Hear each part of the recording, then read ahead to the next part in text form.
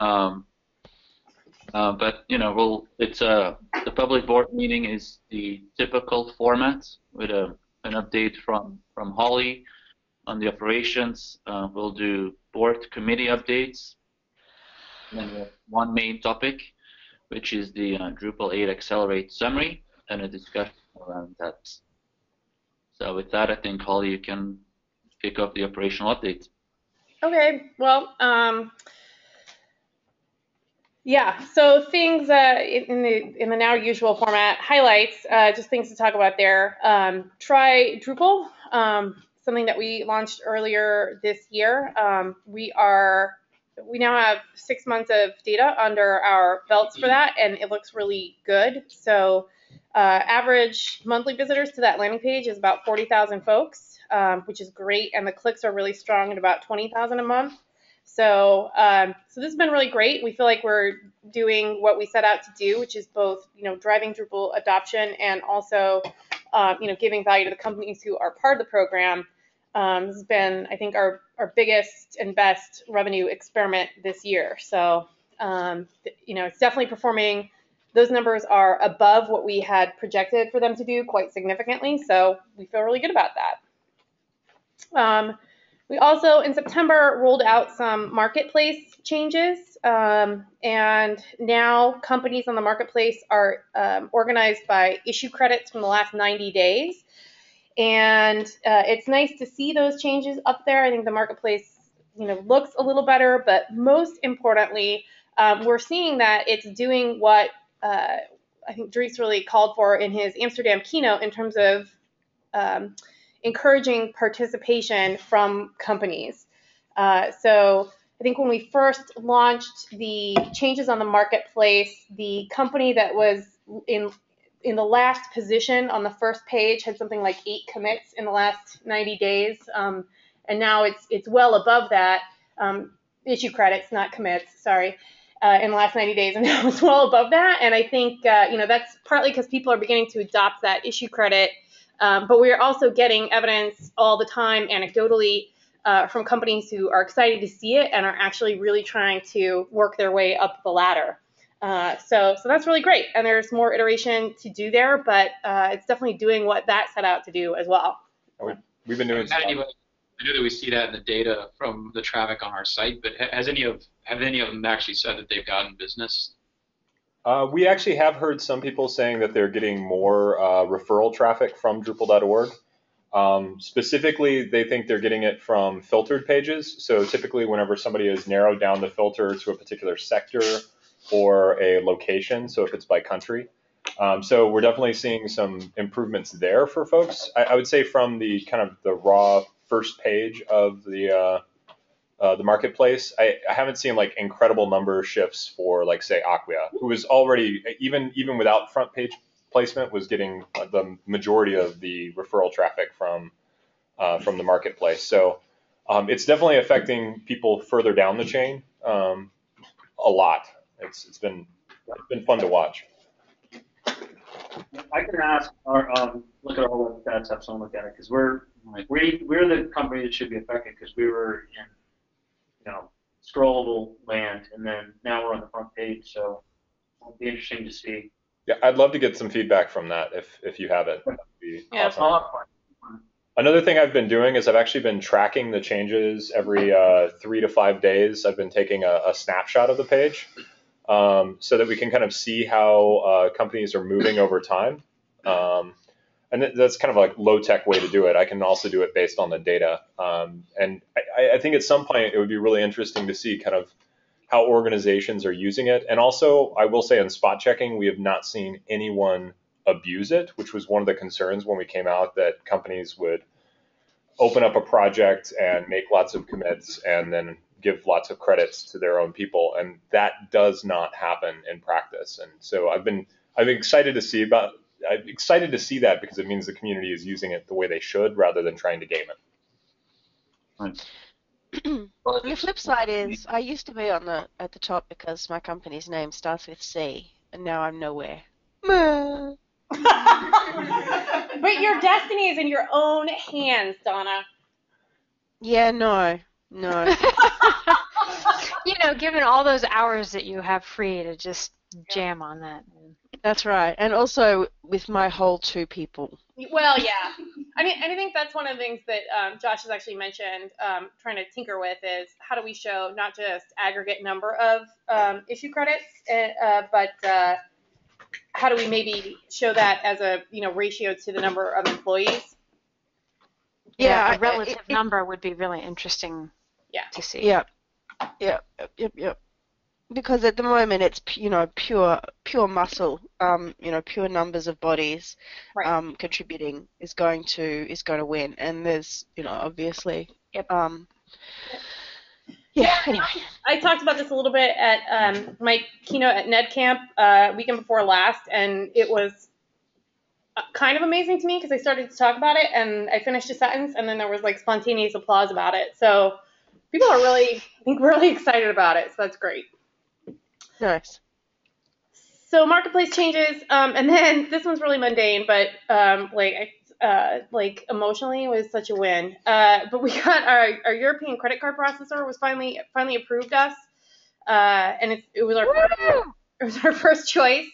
And now that we have the banking set up in the UK and we have a European credit card processor, we can finally take all of DrupalCon Europe operations in-house under our own services and not rely on any of the VZW assets. So we're doing setup for that right now and should be clear of that shortly, and then we'll be completely autonomous, which is huge.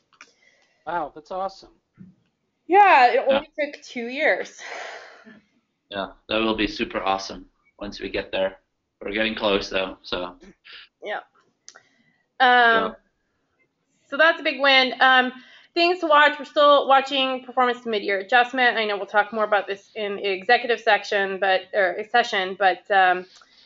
think the net is that on the expense side of the plan that we put forth, we're meeting or exceeding our adjustments overall. But revenue continues to lag that plan, particularly supporting partner program. So, we'll talk about some more details there. But that's a thing we keep an eye on. And then this was not really a problem in September. It started to crop up in October. But as soon as the RC1 came out, this is like, I think, the biggest low light for me. As soon as RC1 came out, we had a slight elevation in site traffic, but it's just a gigantic spike in spam incidents. And I know that was really tough for community members to try to wade through all that spam all the time. So it's one of those things that when that happens, it is a constant battle, and almost nothing else can happen while we try to grind through that. So I know the team's really trying to think through how to manage the resources for when the actual release happens, because I can only imagine it'll be some level of crazy worse when that happens. This is true. And we've got lots of things that we've put in place. And I put out a blog post that was fairly vague, in part because you never tell spammers what your techniques are. But we do have some things planned that may do a little bit more wholesale removal of new account creation by spammers, which that's part of the biggest problem we have right now is we don't have a means to stop the account creation process for people that are clearly spammers. And all the other things, if we tighten them down too much, frankly, our community can't, a new member to the community cannot participate. And so we've been hesitant to tighten it down that far. What does that mean to have that spam problem? Like, what's the implication? From a staffing? Like, how do we need to think about it, and how can we help you with that, I guess? Well, we've got some great people involved. We've actually been working directly with some of the Malum leads on some tweaks that we could make there. We've put some code changes in place that do a better job of basically reducing the value of our pages to spammers by changing some of the meta that's passed along.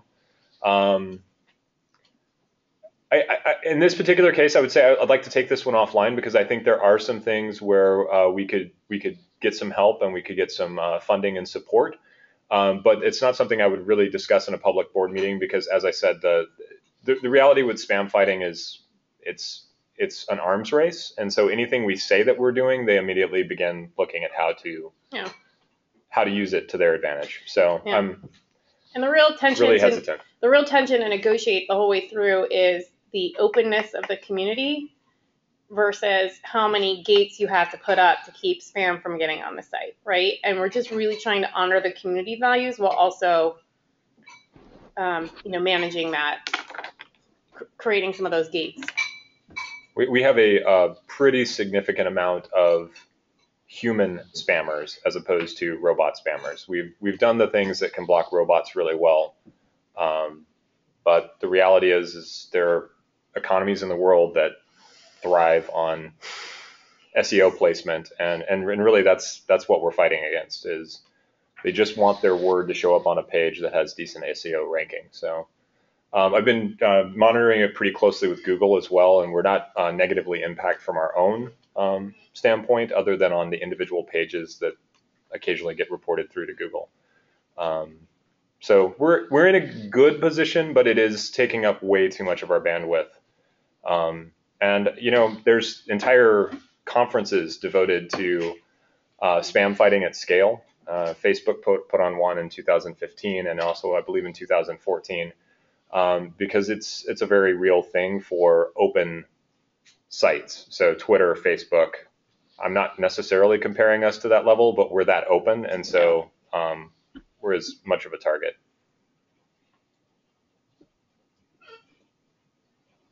And that's that. Lots of other stuff happened, but any questions?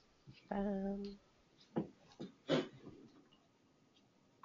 questions. All right, so board committee updates, Holly, is that right? Nobody met. The end. Yesterday. Finance met. We met. Finance met My yesterday. update was we hadn't met yet when I submitted it. Yes.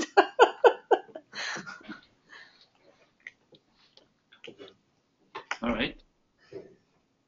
I guess then we keep moving. Yeah. Kind of on track. We're back on track in time-wise. So yeah, let's do the Drupal 8 Accelerate session. Okay. So I know you guys have heard lots of updates, but now that we've officially reached the goal, we just wanted to think about, I want to take some time to think about whether we, to talk about the campaign, but also the bigger picture of how and when the association tries to fund project activities in the future. So just as a reminder of the timeline, we really started this in January in earnest with the board, recruiting the anchor donors, and launched it publicly in March and hit our goal in September. So it was a 9-month process to raise that $250,000.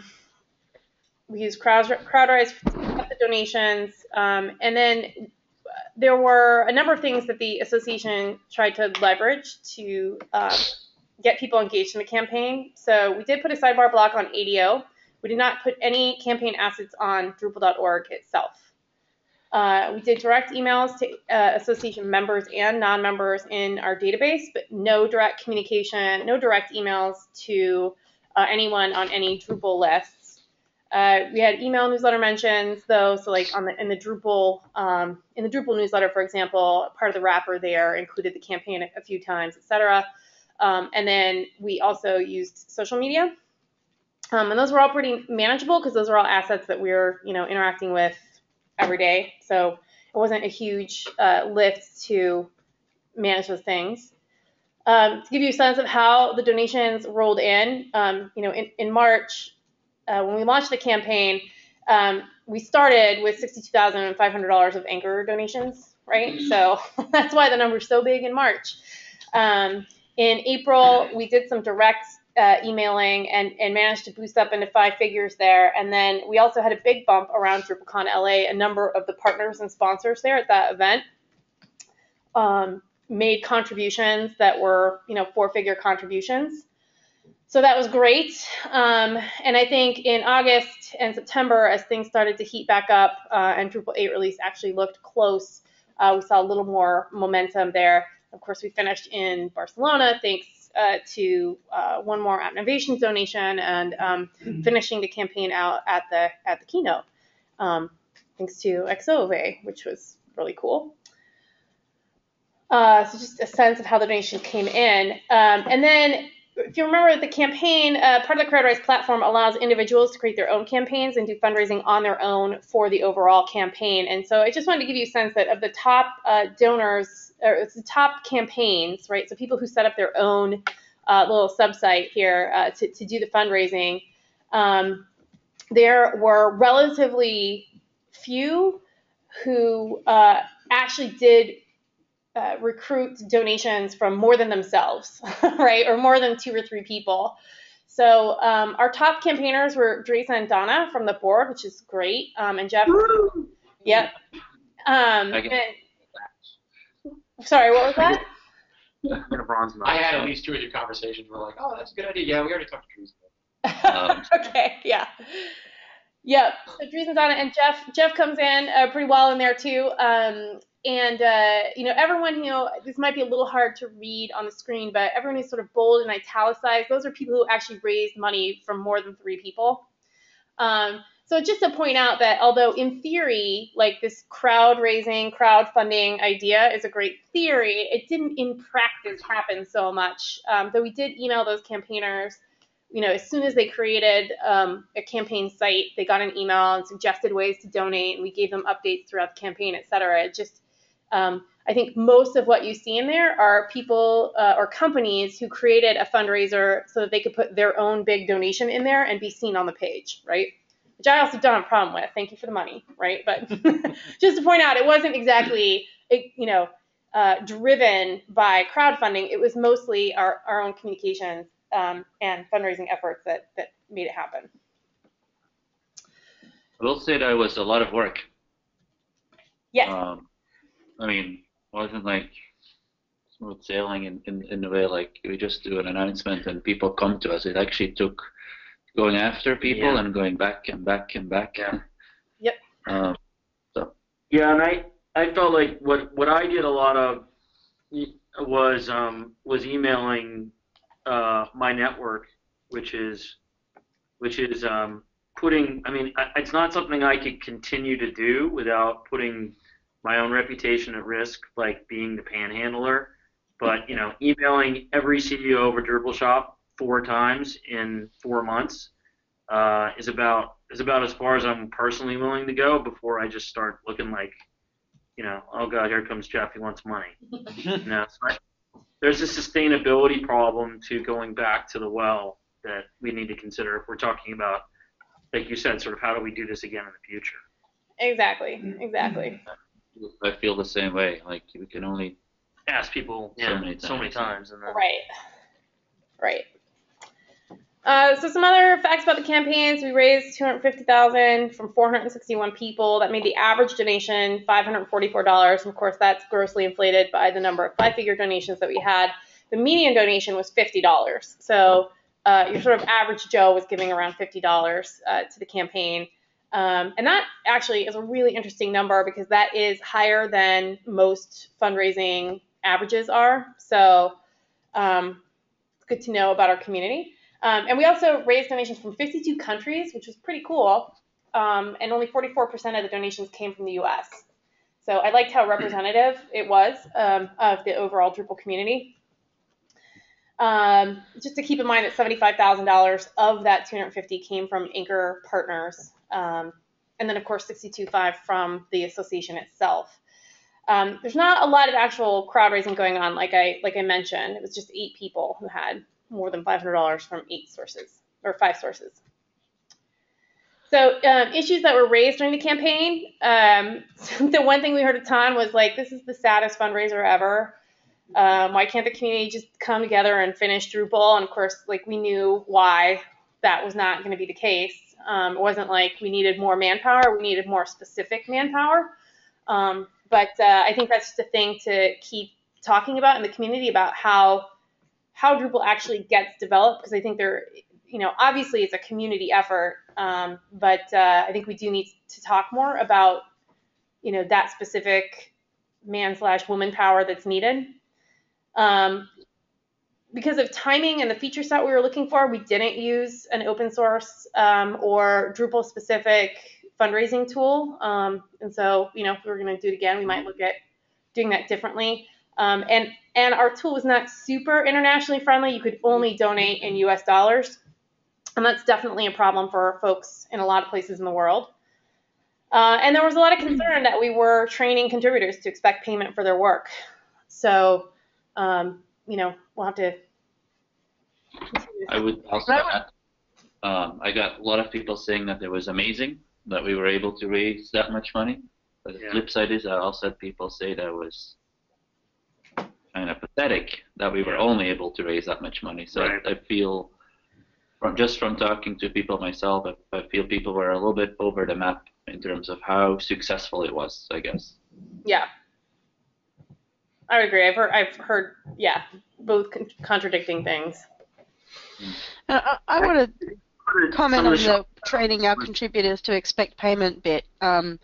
Increasingly, because that's been raised a couple of times, but I think there's a flip side to that is, are we also expecting, in some ways, open source is becoming a kind of slave labor for corporations?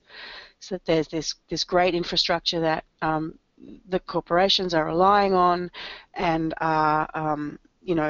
they get this extraordinary value from, and yet we have this expectation that it will be completely built for free by people in their spare time, and it is a form of exploitation. So I think that's a counter narrative to that, it should all be free. It's like, well, do you get a wage for your work? Yeah, and I think positioning it, part of when I talk to people, I positioned it as, hey, it's, let's give these people a break. They've been working really hard for a long time.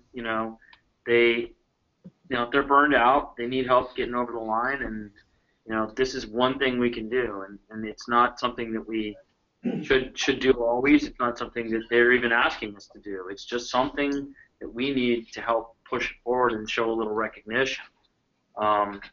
Does that set a precedent? I don't think so, because I don't think we put enough money out there, honestly, to enough people that it's much of a precedent, Yeah. I don't think we paid, Sun or Chicks or Catch or any of these guys enough money to come close to the actual time that they spent. So it's really just, to me, it's like, when you do a nice gesture for someone, but it's not doesn't actually fully thank them for what they did, but it's a nice gesture and they just appreciate the gesture. It's more in that camp than but they got paid for their work thing. Did we get any direct feedback from them? From the contributors? Or from the people we paid? Yeah. Yeah, we definitely did. I mean, I know from several people that they were able to say no to client work to be able to do Drupal 8 work because of the funding. So we definitely did, I think, achieve what we had hoped for in terms of freeing people up to be focused because of the money, right? They would have kept working on Drupal 8, but they wouldn't have had the same time for it without the payment. I think that's also the whole have to point of recognize Accelerate. Yeah. People have different expectations and perspectives on what money in open source means depending on where they're coming from. There are a lot of and I don't mean this in a demeaning way, but there are a lot of people who just sort of expect open source to work for free. And then there are people who are actually in the trenches trying to get work done and pay their mortgage, who have a completely different perspective on what open source money means. And so I think you can hear a lot of complaints from people who actually don't have skin in the game, frankly, when it comes to funding open source and what that means and why, versus the people who are actually trying to make the things happen, doing the things that they're passionate about, but also literally trying to pay for their kids' diapers and their mortgage while trying to do the things that matter to them. And so I think the feedback that we get is good, and aggregating that is good, but also keeping in perspective where that feedback is coming from is very important in terms of what that actually means in terms of the bottom line for the different people involved from different perspectives. Mm-hmm. I completely agree with that. Yeah, and none of these are things that I feel like are showstoppers. I just, want to share some of the feedback that I heard as a concern. So we have to, it's something we can message differently or think about in the future. I think, like, one thing that comes to mind is I'm probably a user of, I don't even know, there are different open source projects, but even as somebody that's extremely passionate about open source, I'm only contributing to one or two or three. We're not contributing to OpenSSL. We're not submitting patches to Apache. I'm not making changes to MySQL, and so I think a lot of people are just users. Yep. Okay, so just taking some of that data and some of the considerations in mind, so what do we feel like worked from the campaign? I think one thing that we identified early when we were talking about it that really did work was to come out of the gate strong with those anchor partners. I don't think we would have seen the momentum in March on rolling into DrupalCon without that. We just wouldn't have made the goal. Everything that we did, nothing was as effective as a direct email in terms of driving clicks and then donations. That's all that there is to it. So, for all of the tweet your friends, this is the thing that does it. Cold calling. Yep. Using the cons to communicate with businesses and help them showcase themselves at those cons as donors was incredibly impactful at LA and even in Barcelona. So there's something about being all together in that space and using all that energy and that momentum that really worked. So there we go. And we also got great support from the camps. There were several camps. There were about half a dozen camps that on their own and without an appeal from us decided that they would gift any net income from their camps to the Drupal 8 Accelerate campaign. So Denver was one, and Twin Cities was another that I remember off the top of my head. And we should totally organize the camps better next time for that kind of support. If we did this sort of thing again. And then I think a thing that we heard over and over again that was positive feedback, right? That the transparency, like having all of those grants listed on a page and you could see who got paid what to do what work, right? And you could see the impact of your donation. That was really meaningful for people, if only because they could see that we were taking that extra step to align the campaign with the values of the community. So people really appreciated that, and I do think it was a driver of donations. If people were on the fence about it, it was a thing that helped tip them over. So those were lessons that I think, things that we would want to repeat or do more of in a future situation. Did you guys have other observations about what worked? I think that your point about email was good. I think you and Karen and I went through some hoops in terms of access to a CRM and stuff, but I think if we had to do it over again, I would say getting our contact database or Salesforce or whatever absolutely scrubbed for who we did want to send to and do a lot of it through there, I think would be an improvement. I just think we could have leveraged it, but it's weird because because of the whole sales team, we don't want to step on the same toes with them, and I think we could have harnessed that if we'd started earlier, but once we really started pushing on it, it was too late. Yeah, agreed. I also heard one other thing I heard that wasn't necessarily so. By the way, so also did want to agree with you about the transparency of where the grants were going themselves. We talked about this being something you could direct people to in case they asked, and they did. And actually, more than one case on Twitter, someone was like, whether they were being snarky or genuinely curious or whatever, where do the funds go or whatever, it's like, boink, here's a link. And it's like, that just shut everybody up. And I did that in email, too, to a few people. They're like, well, how do I know that, it's being prioritized well or, whatever. It's like, people just ask those questions and just literally not even answer. Just give them a link and be like, here it is, it's right here. It's all right here. Like, that's huge. It's huge to like convince people. Like nobody can say anything after that. They can't come back and be like, well, really, you're gonna give $1,500 to that guy for that bug? You know, I mean, it's like it's unquestionable, right? And so that kind of transparency was great. I felt like I think it was $100 an hour, right? I think that worked well too, like sort of setting the rate so you don't have to be like negotiating or. Yeah, that's a good point. Very easy. Everybody's getting paid the same. Yeah. Hey, I have a question on that. How much money is left in the grant pool? I knew the answer to that last week because I calculated it. Well, just roughly. I mean, I don't need like exact. I did a rough tally of what's on the page, and it looks like we'd spent about $220,000, but I don't know if the page was up to date at that point, and that was a couple of days ago. And okay, so it's close. Yeah, it's really close. Yeah. Yep, that's right. I just opened my spreadsheet. So it got us beyond RC1, or well, RC1. To RC1, yeah, and I think when Angie's sort of fully back in the game, you know, we definitely have to talk to the core maintainers about what to do at this point.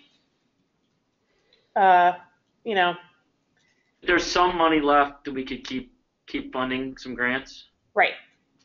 Okay. But you know, I'm not sure where the RC candidate is and what may or may not need to be done there, right? Mm-hmm. So, okay. Yep. Okay. Any other lessons learned?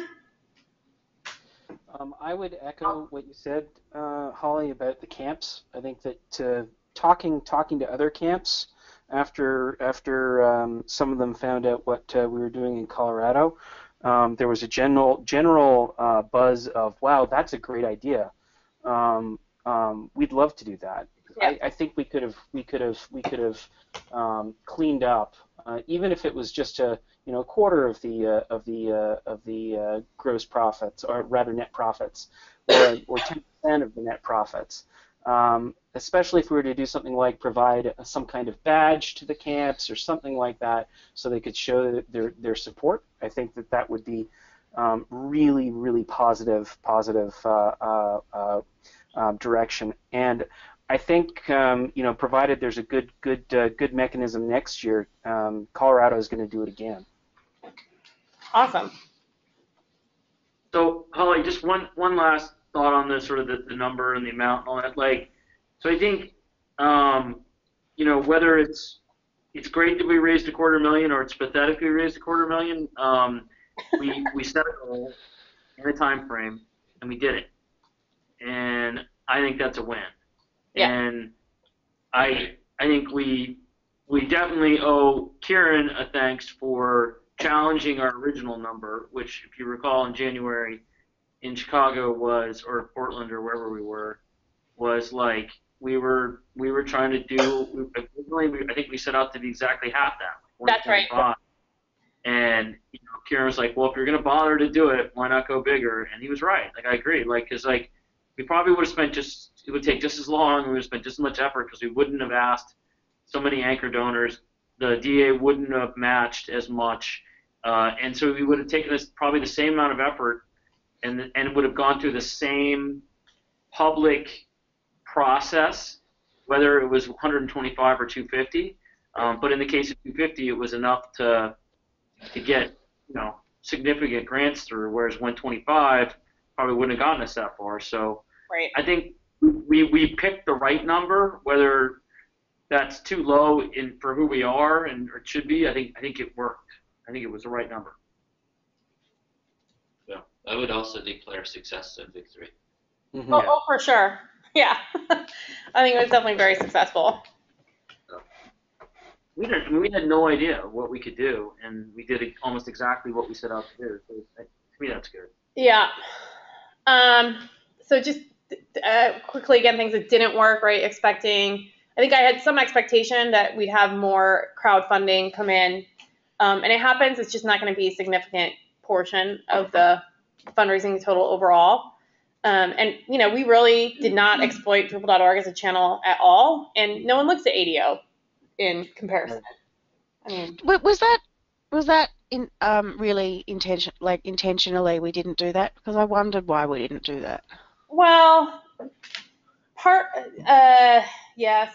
I mean, really, it was about being concerned about. I think not really wanting to necessarily. It was a little bit about being able to go stealth with the campaign in the sense that I think we weren't really looking to elevate the attention to the kinds of conversations that we were already having around $250,000 is a pathetic number. It should be $2 million, or it's sad that you have to do this at all, right? And the louder we were on Drupal.org about that campaign, the more we were going to have to answer those kinds of issues, So it didn't seem like we'd be getting positive payoff for doing that. I think now that we've done it once and we succeeded at raising the money, in the future we'd be in a better position to do it because we have a track record to point to and we can show how it benefited the project. Mm-hmm. Yeah, I mean, I think when you look at what Mozilla Foundation does and what Wikipedia does and so forth, they slap it right up at the top, and they're unapologetic. And this is a nonprofit, right? This is not unusual for unusual behavior for nonprofits to engage in. Yeah, and we're running the membership campaign now, so now there's also a precedent for that kind of banner takeover on the site, that sort of thing. So we would just be in a different place with it, I think, in the future. Good. I think that's also a positive that's come out of it then. Yep. Like I said, it was actually really tough for international donors, and they usually give it much smaller dollar amounts, but you really want it to be a grassroots campaign. That's an important part, and we don't want to exclude people. So I would really consider that for next time. And also the exchange rate was a real bummer, like in terms of, say, the Linux Australia contribution. When they made that, the Australian dollar and the US dollar were at parity, but by the time it got paid, it was a lot less. Yeah. So that was kind of real sad. Then we had sads. And then, we were just on this for 9 months at the association, so that was tough because we were trying to get all of our community's eyeballs on this for 9 straight months, and that was just a challenge when we had other things that we want people to look at and pay attention to also. So we might want to think about timeline in the future. Anything else on the change it side of things?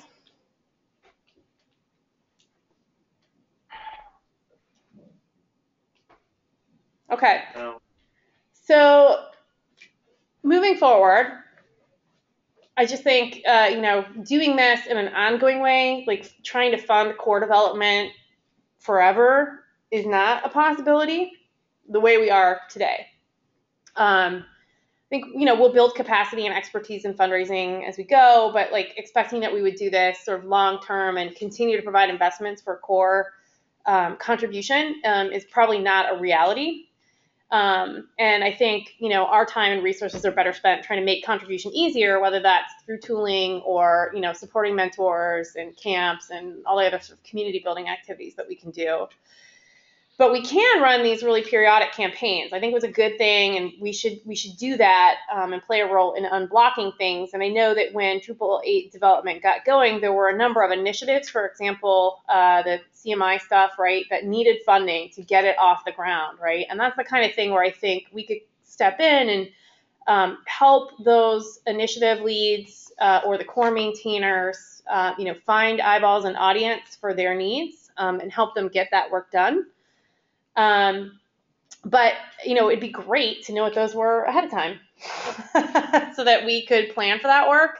And I think that was part of our execution difficulty was, just inserting this into stuff that was already going on.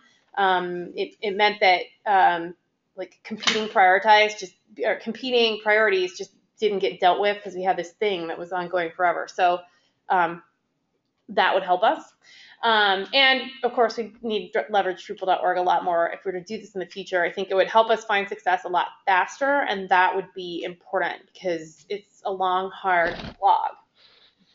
So in general, I think it's something that we should consider exploring as new initiatives or features for upcoming releases of Drupal need assistance, but not something that I think that we should bake into the association's programs forevermore in an ongoing way.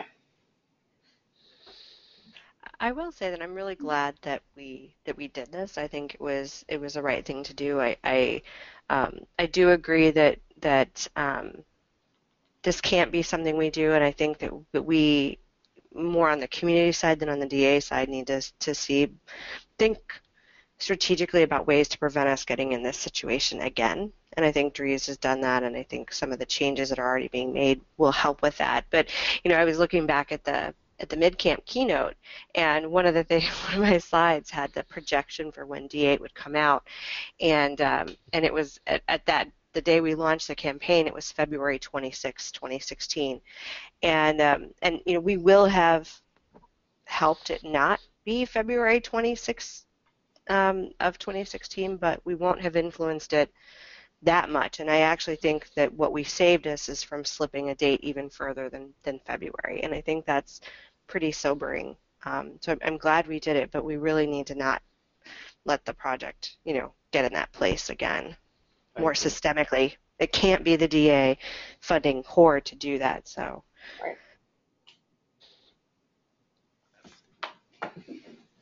Well, I'm glad we tried. I think we kicked off the meeting saying that the credits look promising. I think that's an area we could explore more. We've only really touched the marketplace, so there are more things we can do to see if that's going to help us. Right, in a non-fundraising capacity, yeah. We've already had some really good feedback about expanding who's contributing, expanding who we show as a contributor to be a wider group, including some of the big companies that are customers that are contributing back and those sorts of things. So, I think doing all of these things, from credits to occasional, fundraising like this to. Yeah, for sure. Yeah, I think we have to use all the levers, right? And we're just dipping our toe in the water with the marketplace stuff, and there's so much more to be explored there, like making sure that we're incentivizing the kind of work that the community needs. I think it's wonderful as a baseline to reward the work that people want to do, right? That's open source through and through. Yeah. But what we found at the end was that we needed to incentivize very, very specialized work that nobody wanted to do, and it was really tough and really specialized and really difficult. Yeah. And we need to find ways to really use. We need to identify and then use all the levers we have to help the project be successful. Yeah, and we do have a lot of communication resource at our disposal, and so I very much want to have a more close working relationship with the core maintainers and the initiative leads, so that they can say, hey, in 3 months I'm going to kick off this thing and I need 50 people with this kind of experience, and we can help go direct that work, right? Or direct people to that work, not direct the work. So yeah, there's a lot more opportunity there for sure. But I also think this was a really great example of our convener role, right? We do it a lot with DrupalCon, but I think this was a really great demonstration of that part of our role. So I was really excited about it organizationally. Yeah. Another way to look at it is there's people that can contribute time, and that can translate in commit credits, and then there's people that can contribute money, but they may not have time to to contribute. So I think both of these things potentially reach a different kind of audience. Fair enough.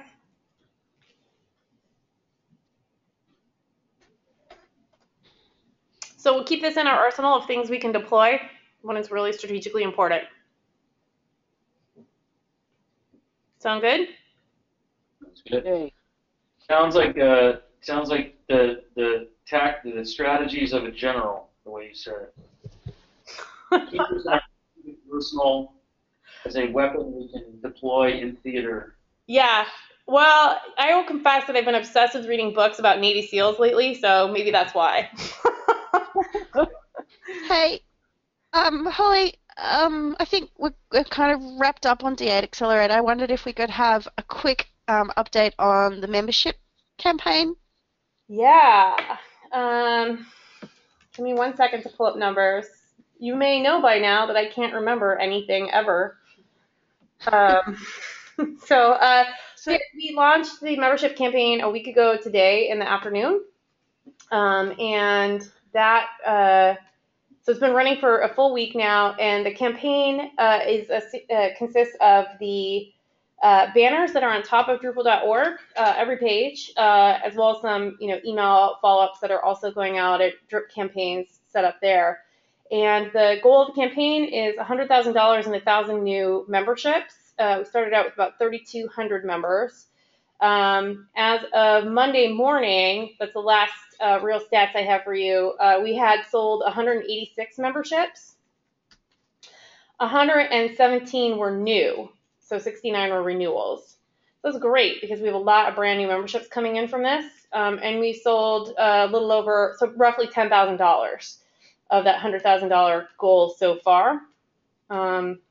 So it is a nice solid start. There is no, it wasn't like we put it up and there's a rush at the gate to buy memberships, but what we're seeing is basically 10 to 15 memberships every single day, which is way better than the 0 to 1 to 2 that we were seeing every day. Right. So I crunched the numbers and it said, so there's a $100,000 goal, but 1,000 members and 70 days to go till the end of the year, which is, I think, an average of 15 members a day will get us to that 1,000 goal. So it sounds like we're kind of tracking towards that. Yeah, it might be a little on the low side, but it's pretty strong. And the fact is, we set these goals. We had no context to understand what was actually possible, right? So we've just never done anything like it. So we're definitely learning a ton, and we are also using it as an opportunity to experiment with calls to action and other kinds of things on the site, so that when we launch other campaigns for other reasons, we know that green is the color, not gray, and use this kind of language, not that kind of language, and have the button in this kind of place. You know what I mean? Those things that just help us with the conversion. Awesome. Yeah. Thanks, Holly. You bet.